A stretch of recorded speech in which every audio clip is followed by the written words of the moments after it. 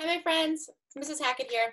Today, for the choice board, we're going to be making binoculars because we're going to be starting an around the world art curriculum. Okay, so you need two cardboard tubes or cylinders. I didn't have those, but what I did have was a lot of these smoothie containers because my daughter loves them. So I cut off the bottom. When you are cutting plastic, you need to get an adult to help you because it's very slippery and you need to be safe. So please do not try to cut plastic without help of an adult. All right, so cardboard's the best, but I didn't have any.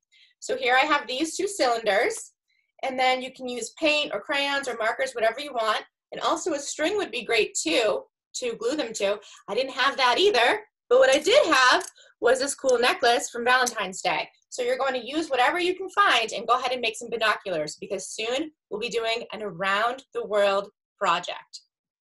All right, guys, good to see you. Bye.